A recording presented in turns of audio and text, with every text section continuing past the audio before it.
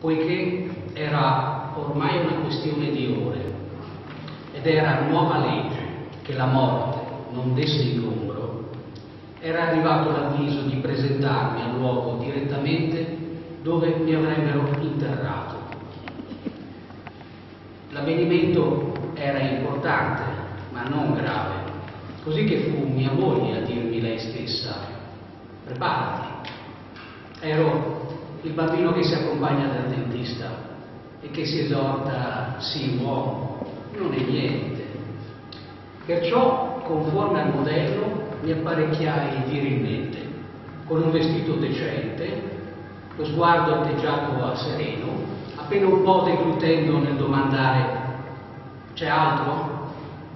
Ero io, come sono, ma un po' più grigio, un po' più alto. Andammo a piedi, sul posto che non era quello che normalmente penso dovrà essere, ma nel paese vicino al mio paese, su due terrazze di costa guardanti a ponente. C'era un bel sole non caldo, poca gente, l'ufficio di una signora che sembrava già aspettarmi.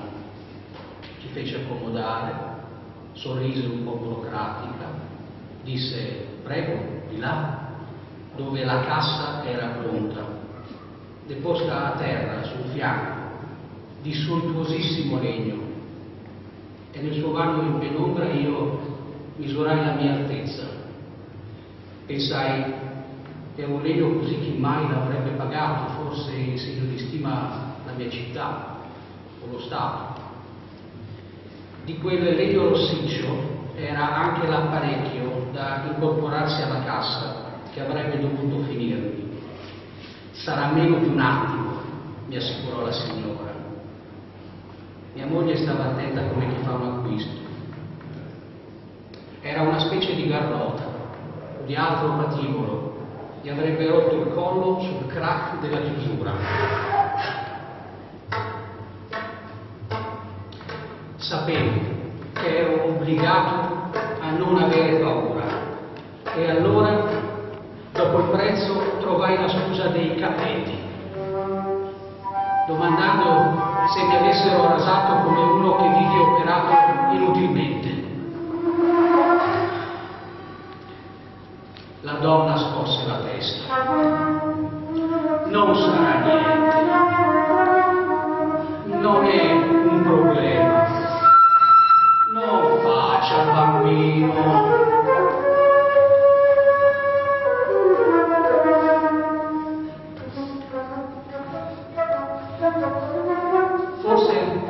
Perché piacevo, ma a quel punto dissi: basta, paghi chi deve, io chiedo scusa del disturbo.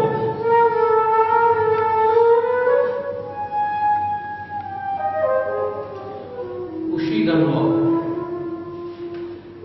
e ridiscesi nella strada.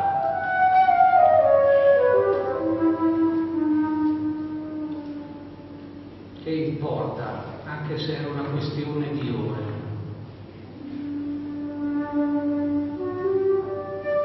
C'era un bel sole. Volevo vivere la mia morte. Morire la mia vita non era naturale.